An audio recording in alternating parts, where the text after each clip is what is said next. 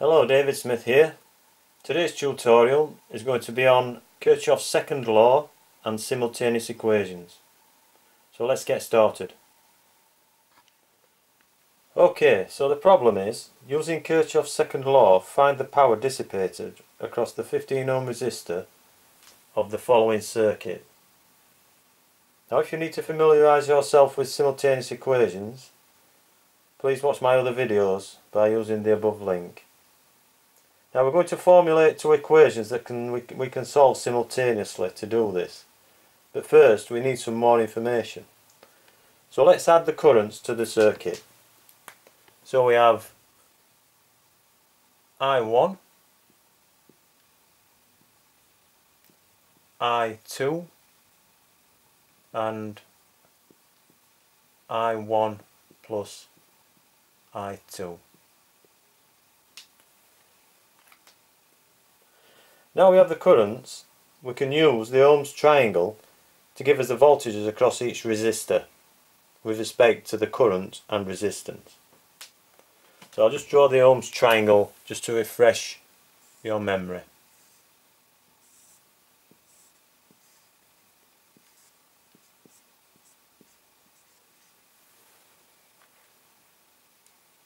So for the 20 ohm resistor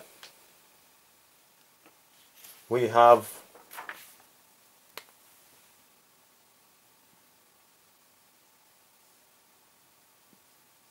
(20) times I1, which is 20 ohms times the current I1. For the 10 ohm resistor the voltage would be 10 times I2, 10 ohms times I2, and for the 15 ohm resistor we would have 15 times I1 plus I2. Now we need to find the values of I1 and I2. So to do this we use a technique called simultaneous equations.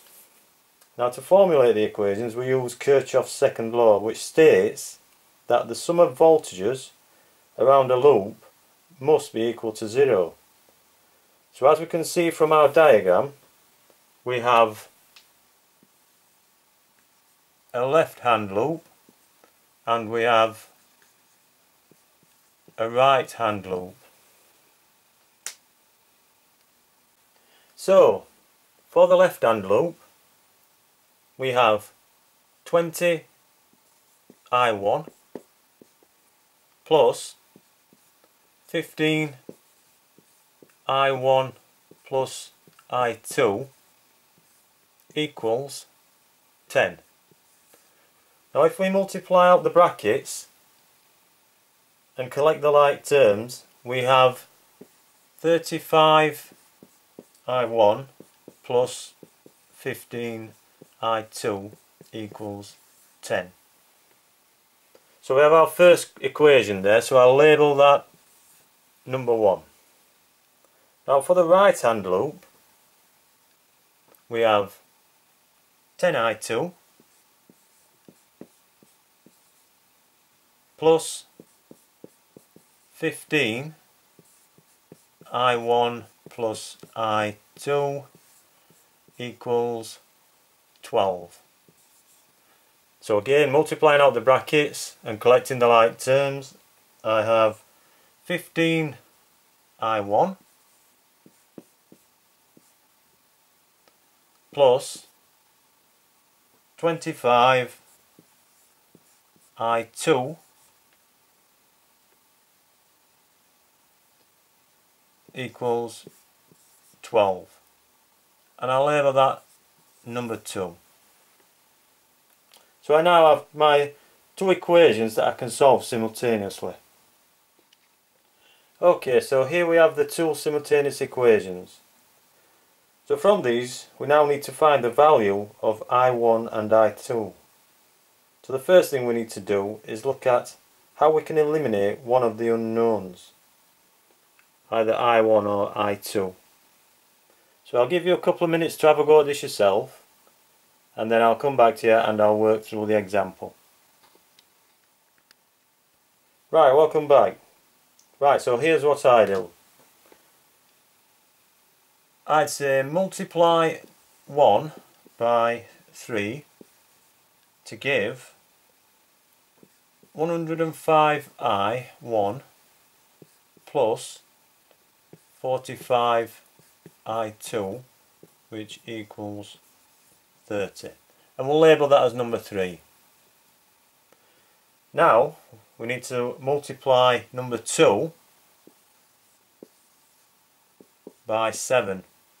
And this again will give us 105i1 plus 175i2 equals 84.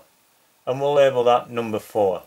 And now, as you can see, we have two of these values the same, so we can actually eliminate them in the next part of the process. So if we say subtract 3 from 4, this will give us 130i2 equals 54. So I2 equals 54 divided by 130, which equals 0.4154 amps. Okay, so I've made a note of I2 in the top right hand corner.